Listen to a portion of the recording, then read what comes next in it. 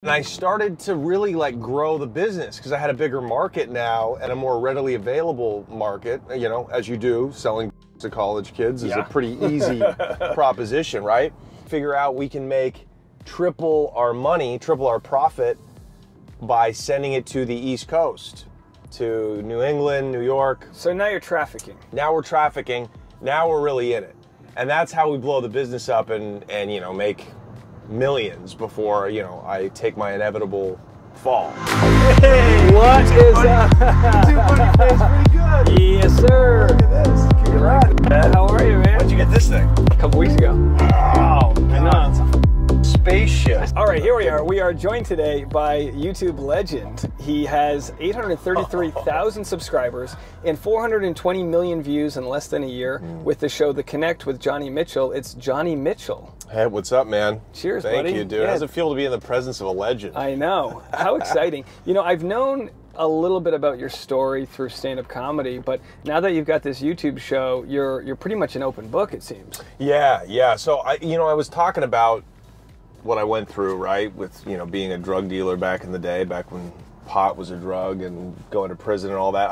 I'd done it in joke form, Yeah. you know, on stage throughout the years. So comedians kind of knew about it.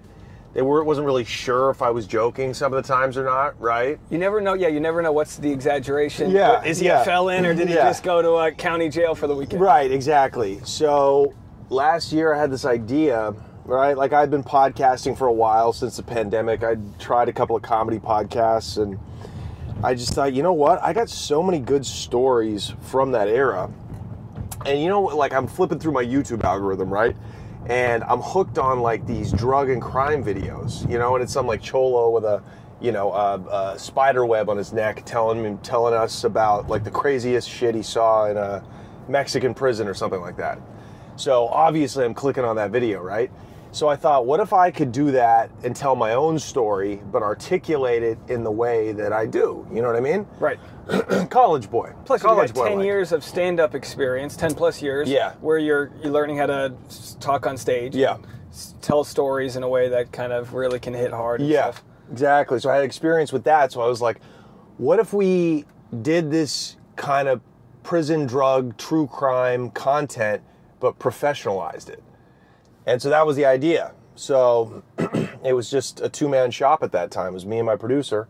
And so we just started at the beginning. What is it like to traffic marijuana? Then versus now. Boom, go. And, you know, we kind of just winged it at the beginning, but it looked like it was fully scripted because it was so, the narratives fit together so well. But that was just because it was my story and I,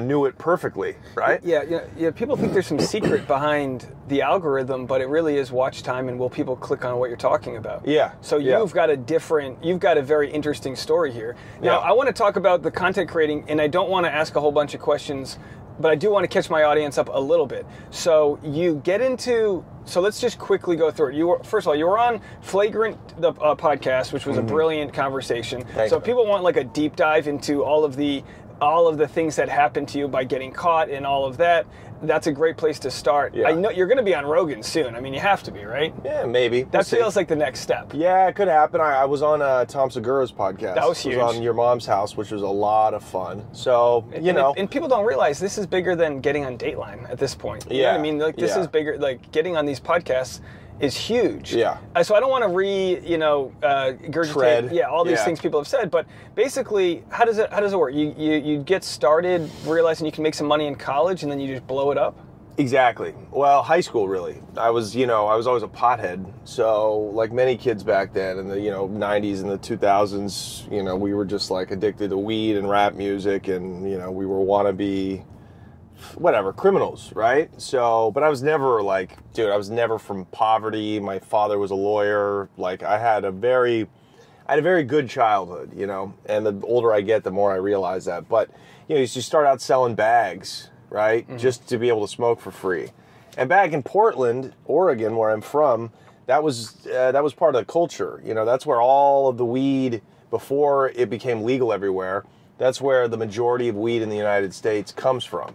Is Oregon in Northern California. So, yeah, I just started out selling it, seeing if there's something else to this. There's got to be some way, because I found out, you know, we knew guys in my neighborhood that would figure out a way to actually do that for a living. It didn't have to have like a day job. You're just a capitalist. Dude, but when I found that, but I didn't even think of myself as a capitalist. I felt like I was anti-capitalist. I'm not working for the man. Yeah. Like I was doing it. My only goal back then was to not work. Yeah. I was just I did it out of laziness, Dave. Right. Don't you see? Well, you see the margins that are there. You're like, okay, I can make money and it's not going to be a 9 to 5. Exactly. I'm like, if I could figure out a way to pay rent, that's all I would need. So that was the motivation at the beginning. I get to college in Eugene. I went to the University of Oregon. And what is that, the Ducks? That's the Ducks. Okay. And I started to really like grow the business because I had a bigger market now and a more readily available market. You know, as you do, selling drugs to college kids is a pretty easy proposition, right? So I get connected with one of the source, the guy who grows it down in Southern Oregon. You know, these rednecks who live in the mountains and they just grow, you know, tons of the stuff every year. And so that's how I move up from like being like a nickel and dimer to like being a wholesaler. And then, you know, years go on, we figure out we can make triple our money, triple our profit by sending it to the East Coast, to New England, New York. So now you're trafficking. Now we're trafficking. Now we're really in it. And that's how we blow the business up and you know, make millions before, you know, I take my inevitable fall. All cash.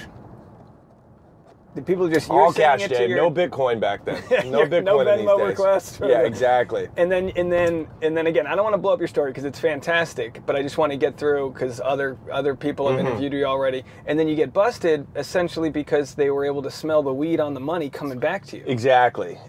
So they actually never got me with any product. It was a money laundering charge. So they tracked a package of money that they discovered in one of these FedEx sorting facilities, because that's how I was getting product and money back. I was using FedEx, UPS, and the US Mail.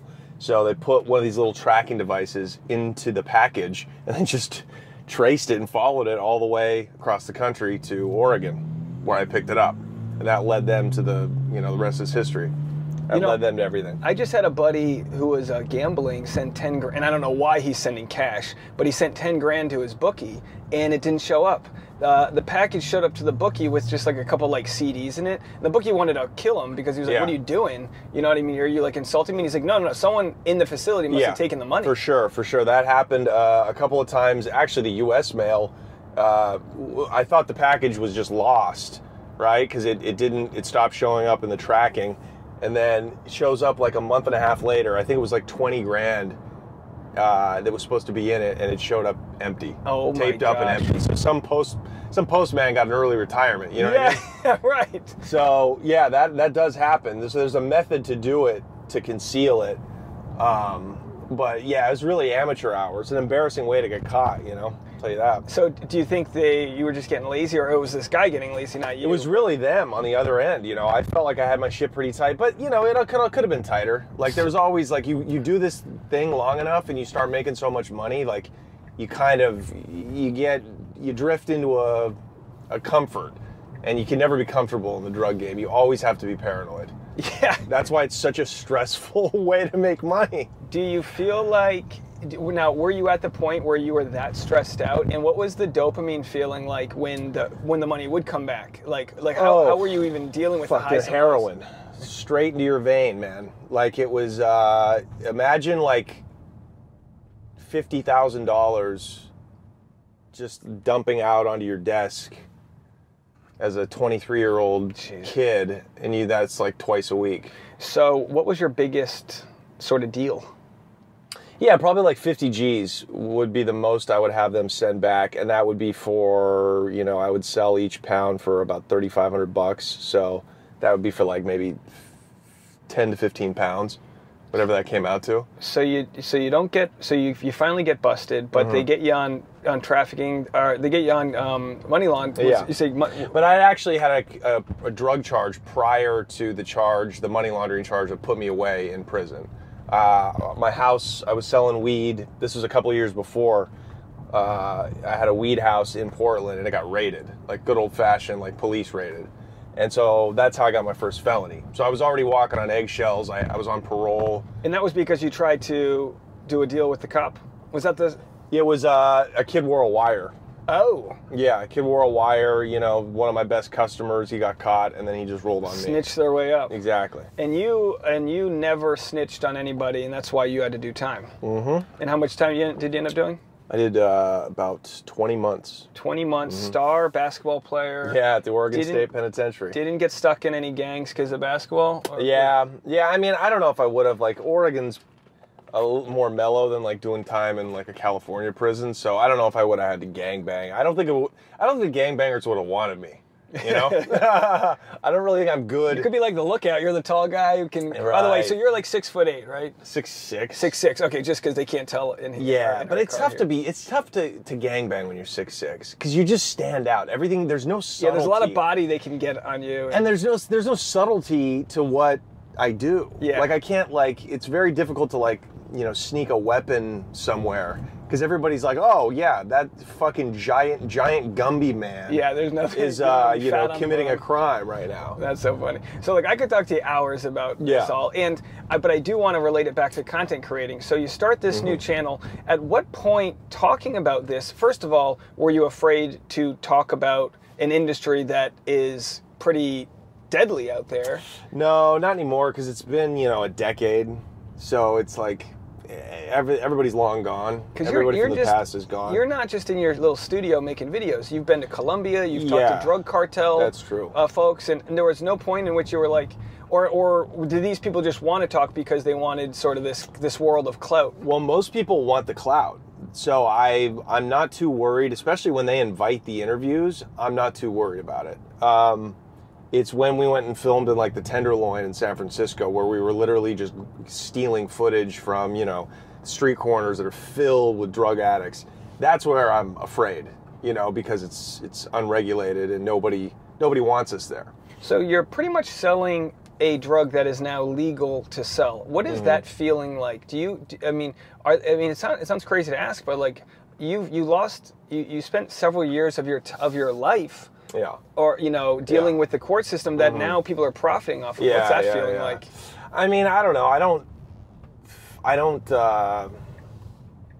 feel that bad for myself because that's also the way I was making all that money, was that the laws made it illegal. And that's, therefore, I was able to, I could have never made millions of dollars just as a guy if drugs weren't legal. Right. I could never have made all that money if pot had been legal. Right. You see what I'm saying? So me having to do time, I was benefiting from those laws. So me having to go serve time under those laws, it's hypocritical. It's unfair of me to feel bad for myself. Right. Because I knew the system, I knew the game I was playing. So you get this crazy dopamine high from the dealing drugs. Mm-hmm. How does that relate to the high from a good stand-up set? Yeah, I would say stand-up's better. Really? Stand-up's a better high because the degree of difficulty is so much higher. So I think both wear off after a while. But I would say stand-up comedy overall is a better dollar. I'd rather earn, $100 doing comedy than 1,000 dealing drugs. So you feel the pride of knowing that it's hard-earned versus... Yes, absolutely. Now, because I think both of us, I remember first meeting you maybe at the Haha, but both of us have really kind of been in the trenches for a long time with it. Mm-hmm. At what point have you started to feel like your stride was stand-up and feeling like you belong and have a place within the community? Because it is so competitive. Yeah, well, I feel like I'm still battling it out. Like I've done Flagrant, I've done Your Mom's House, I have, 400 million views, and I'm still battling for spots when I'm in town. So, I feel like that's my next step, is to prove that I am the real deal when it comes to stand-up. And stand-up, so my content is stand-up adjacent, entertainment news. Right. Your content is storytelling. But that's adjacent to stand-up as well. Yeah. Are you finding it difficult, or what's your process for kind of converting YouTube audience to sitting to fans? No, it's a good question. I mean, the idea is just to keep doing comedy and keep dropping in comedy along with the Connect, and people that like the Connect that also happen to like comedy, well, the idea is then they come over to the comedy. They come out and see a show. So you're almost like a drug dealer again. You're like, all right, well, you bought this. Now you're going to try some of this other product. Exactly. And you know, you can't expect the stand-up to happen as fast as the Connect blew up, right? But that's okay. Well, let's talk about the Connect blowing up. So a lot of people struggle for years trying to get a foothold online, and you did until the Connect. You've tried other different things. Did you see this algorithm just hit one day, or was it like, oh shit, 60 subscribers? Oh shit, 150,000? You know, like what was that process like? Because this really did grow right away. Yeah. It was the second episode. By the second episode, we knew we had something. So we dropped the very first episode of the Connect is called Marijuana Trafficking Then versus Now. And I think we titled it something like salacious, like drug dealer, former drug dealer, right? Like I tried to title all of the videos with those pronouns. Right. Like former drug trafficker, ex-convict, because those are just grabby. It's clickbait. That's what I'm doing and at the end of the day. And they're long enough videos that when people watch, YouTube will just be like, hey, front of the line. Exactly. You become the hot chick at the nightclub. Exactly. Like, fuck the line. Yep. You go to the front, and Yep. you can see like a wild sort of growth that you cannot get by telling anyone on the street corner to come watch you. Right. So, yeah, by the second episode, I noticed that we had a couple hundred subscribers, and we were like, hey, look at that. We're growing. In a couple months, we'll be eligible for monetization. And, before the third episode had dropped, we had over 10,000 subscribers. I mean, it grew almost literally exponentially. Are these videos monetized? Because it's a heavy topic here. I think they were monetized after we became eligible, and then a few of them fell out of monetization. And now we struggle to get monetized. At the beginning, it was a lot easier. I think, to be honest with you, I think politics has a lot to do with what YouTube chooses to monetize and what they don't. So, for example, in January, the cartels started getting a lot of press down in Mexico. You know, kidnapping tourists and killing them accidentally. Then there was a huge raid where they arrested Chapo's son, Ovidio.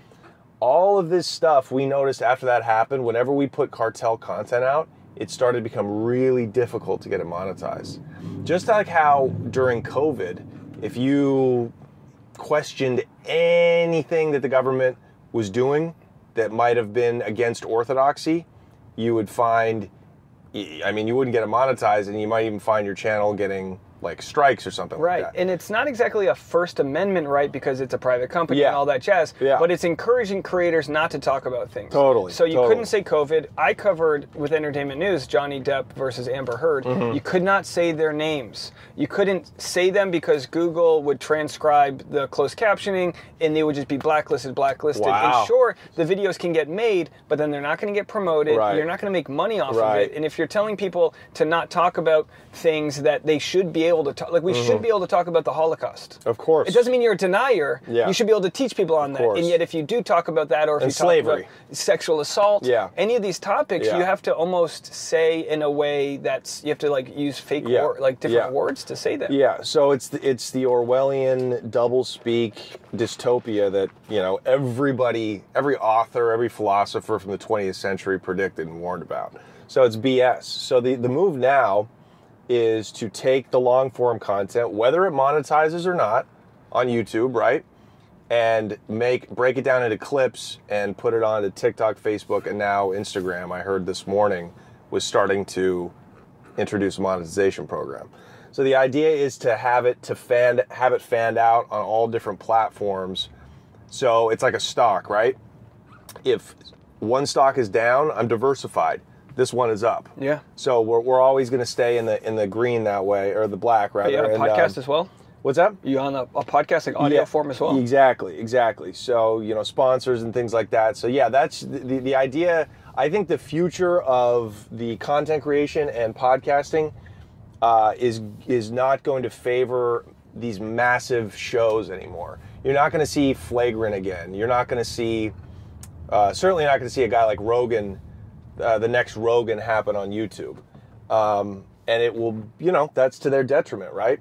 Yeah. So perhaps one of these alternative companies will, more and more people will go over there. Rumble, things like that. But YouTube still is the beast, and it is the It's one still that the beast, got of you course. the big, big following. Got me the exposure. YouTube's one of the only apps that's installed on every Android device, which is huge, and things like that. Yeah. So, what was your biggest month, if you don't mind me asking?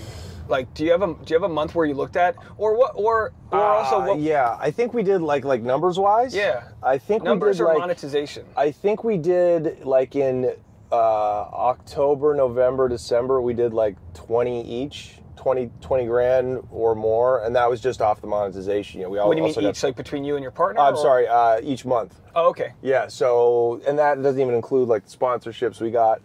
Yeah, people don't realize YouTube's what's called AdSense. So YouTube, you get paid by Google. It is a direct deposit. So for me, the first few years of my show, I wasn't trying to get any, because the AdSense was paying me so well, I wasn't trying to make any other money. It was just like I didn't have to worry if the check was going to bounce or if my podcast sponsor was going to pay me the wrong amount and chase down their money. So like there is something very powerful about knowing that money can come.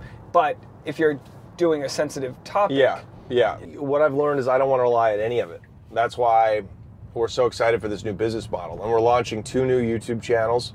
One of them is a little less edgy. Yeah. It'll involve more travel, and even though we will be weaving in, crime and drug cartels, it's also going to be travel and culture and music and things like that. And then we're also just a couple other ideas, and then the idea is just to be a content factory. Every day after day after day, just 24 hours a day, there's a clip dropping, That's my business model is make sure you give people something to tune into. If they're ready to, if they want to sit down and watch a video, if there's nothing to talk about, find something, which can be hard. Like today, we started this at 11. I had to get my podcast and a YouTube video out. Yeah. But I normally have 3 out by then. Wow. I've just had to learn that people that follow me, like find something to talk about and then stretch it.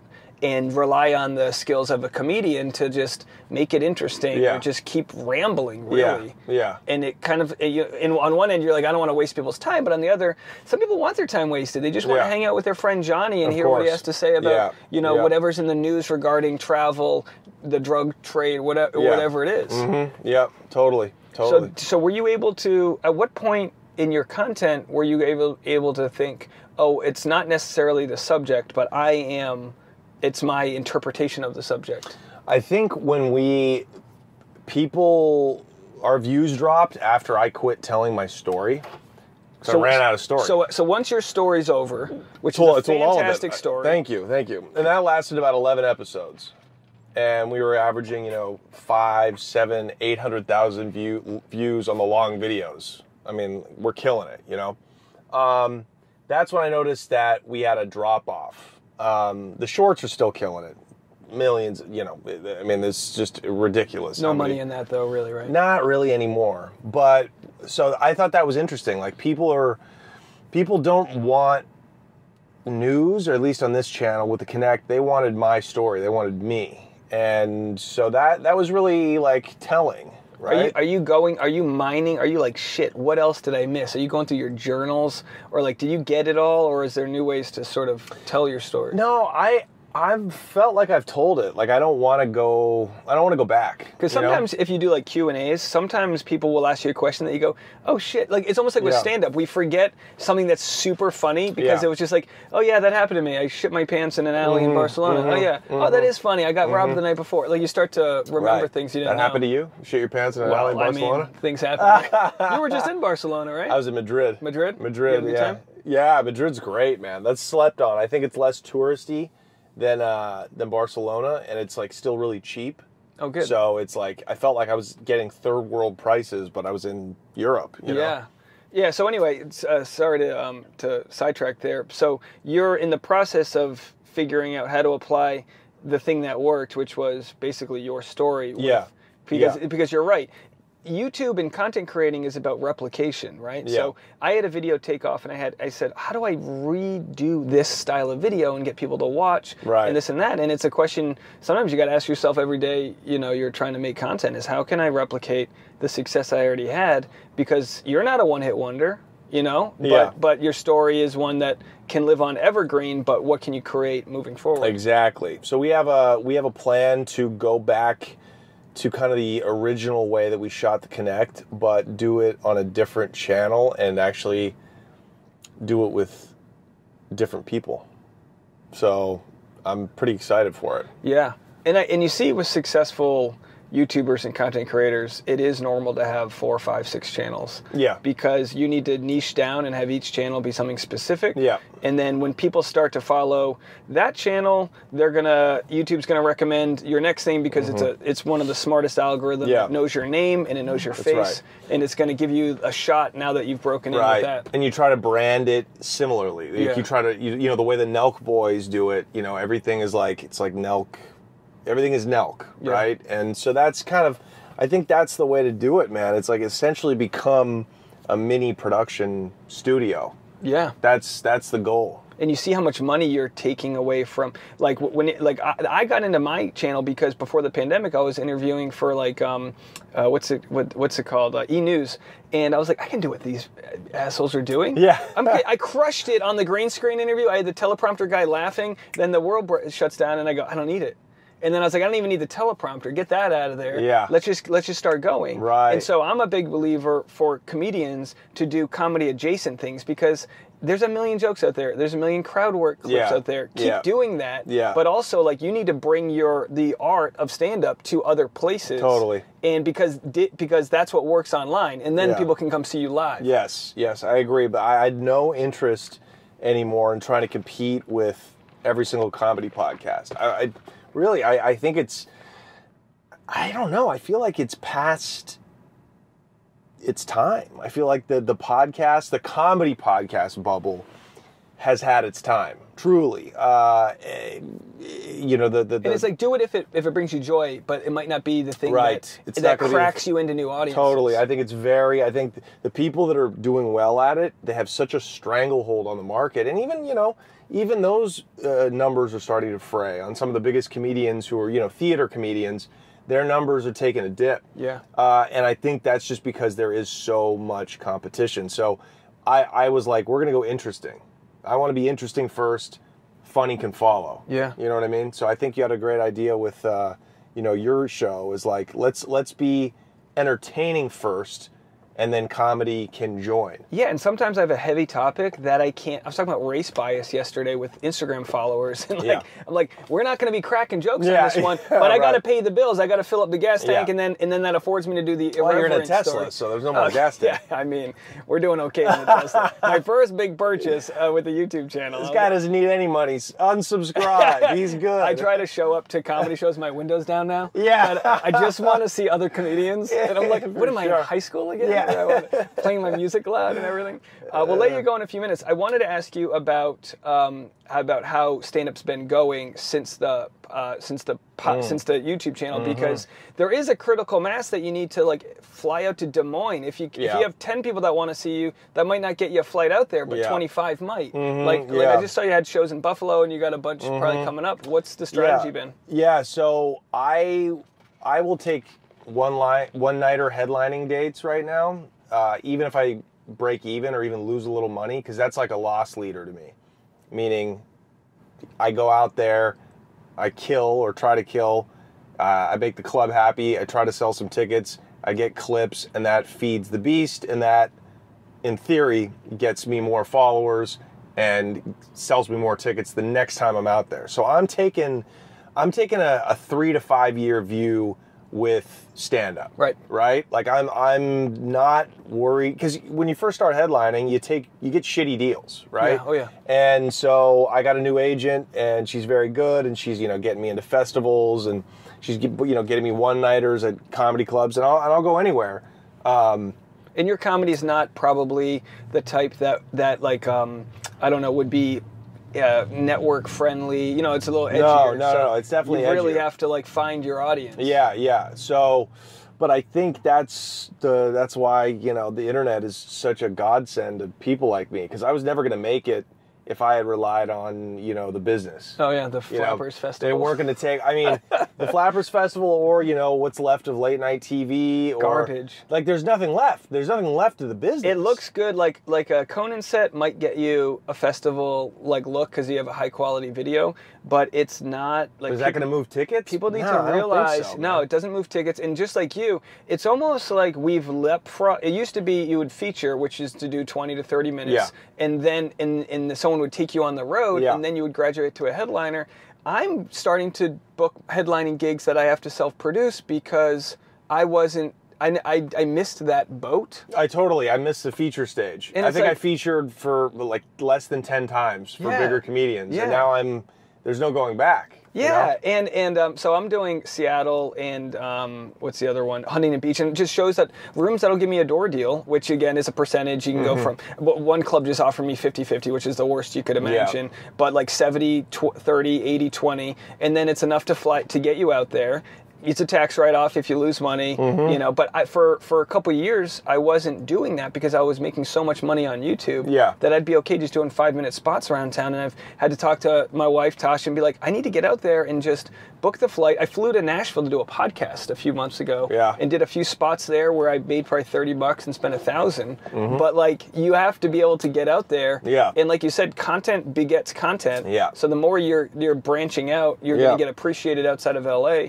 And that seems to be the best. You know, you're in a privileged place where you can afford to go to a place, risk it, and not worry if you're going to cover rent that month. Because that's why the content is just going like this. Because then I'm able to do that. Because even if I'm losing money on a live show, the internet's never stopped. The internet never stops. The internet game never stops. This content shit will never stop. Yeah, like people that can't make it to my Seattle show, I'll film it. I'll put it on Patreon. You know, my YouTube stuff, my stand-up doesn't do well on YouTube anyway, so why give it away? I'll just make people can go get full sets if they want to. Or I'll post the clips, but full sets can be made. And there you go. This is the first time I'm doing a VIP. So I did a show with Katie Thurston. I think you met Katie Thurston. She became a good friend because I cover The Bachelor and she was The Bachelorette. And she and I co-produced a show in San Diego, and she was like, let's do some VIP seats. I was like, listen, no one's going to be buying VIP, okay? It's just not going to work. And she was like, yeah, let's just give it a shot. If we don't sell those tickets, people can buy general admission. And sure enough, we sold out of the VIP, which pretty much doubled our door. And so I'm doing that in Seattle, where I'm just offering people a koozie with a beer. It's a double ticket price, but I'm going to print out show posters, which, you know, cost me probably 50 cents to print. And I'm like, all right, you know, there is, for your audience that does care about you, they do want to support you. Like no gun to anyone's head. The people that want to support you, that have the wherewithal to do it, find ways to sell them new things. Yes. Yeah, that's what you hit it on the nose. Make them care about you. That's what it is. That's what entertainment which, by the way, is. TikTok does not do. You know, they had the VidCon, and TikTok stars with millions of views could not fill up a room that guys like me, I'm still under 70,000 views. You know, I'm making, you know, good 6-figure income with only 70,000 subscribers. But YouTube and long form content builds a relationship that short form just doesn't. Yes. Exactly. So the idea is make them love you, bring you in, make them the family on the long form, but make money on the short form. You know, like let it all, you know, work in like one symbiotic way. Yeah, and it's not like one audience is stopping the other. You're just fishing. Correct. You're just fishing for new audience. That's right. And in the end, the highest CPM of them all is if they will come to a stand-up show. That's right. You know, because on YouTube, on a good month, I'll make $10 per every 1,000 views. With stand-up, you can make $20 per every one ticket sold. So like you get to see the comics like Mark Norman, when they sell out the Wilbur on a weekend, you go, shit, you just made $150,000. Yes, that's right. On the ticket sale alone, let alone merch and all the other things. That's right. So it makes perfect sense that you go to Buffalo and try to sell some tickets to a show. Oh, he's let me go. All right, good. But anyway, This is the hardest left turn in LA right there. Did I leave anything on the table with you? Because I feel like we got it, man. I want to tell you, I really respect what you're doing, and to make an audience love you telling stories about your drug dealing days is a real skill. And you know, look forward to seeing where you're going. What's the best way my audience can support you? Yeah. Go check the Connect with Johnny Mitchell out on YouTube and as a podcast, wherever you get podcasts. Check me out on Instagram and TikTok at Mr. Johnny Mitchell. That's MR and my name, Johnny Mitchell. And then I'm coming out on the road, man. I'm booking a tour for, Q3 and Q4. So check me out, man. I would love to have you at a show. And Dave, so good to see you, buddy. Yeah, man. I remember running into you before the Connect started. It was about a year and a half ago. And I'm selling everyone on the internet. Bro, you sold me, man. I'm like, dude, fuck the world. I'm going in on the internet. Well, no one wants to talk about it, and because we all want to hold on to what's ours, but like you have the ability to flourish, and I can. And what we're doing is building an equity that we don't need to, kiss the ass of the comedy clubs anymore. Yeah, you can just like whatever. Exactly. I'll tour VFWs and die a happy man. You know what I mean? Who cares? Well, you're a very, you've reached this Zen place in your life. You're in a very good. Like, I'm not there mentally. Yeah. Mentally, part of me still longs to be one of the gang, to be at the Comedy Store. Oh, no, I mean, I want that more than anything. I'm of my whole life, fraternity, football team. I still play on a baseball league. I want that more than anything, but I just don't think they're going to give it to me. I think I got to build my own thing. Accepting your limitations, accepting reality can make you a whole new reality. Because when you just accept the way things are, then you can create based off that. Oh, yeah. Instead of longing. You don't think I want my name on that wall? Yeah. I want all of that. I want all of that. I don't see it being. I'm not going to be a door guy. I'm not going to be a door guy who waits to go through this process. Look what you're driving. I'm 38. I'm trying to have a kid. Exactly. And I think that following, I want to do it. I mean, Andrew Schultz was a club comic, but he obviously like built people that believed in him and kind of like dragged them along. Right. And I don't know. I mean, no one wants more validation than I do with all of this, but I'll forever feel completely unrespected. Is that a word? I don't feel like the love at all. Yeah. But I still go on stage and get it from my audience. Right. So I'm just like, all right, fine. And is that maybe because we're all in LA and we're all pretty skilled people, Yeah. Like we're all fighting for this position, even though there is more room at the table next door. We're all at this one table fighting, and it's like, I'm gonna go sit in the other room.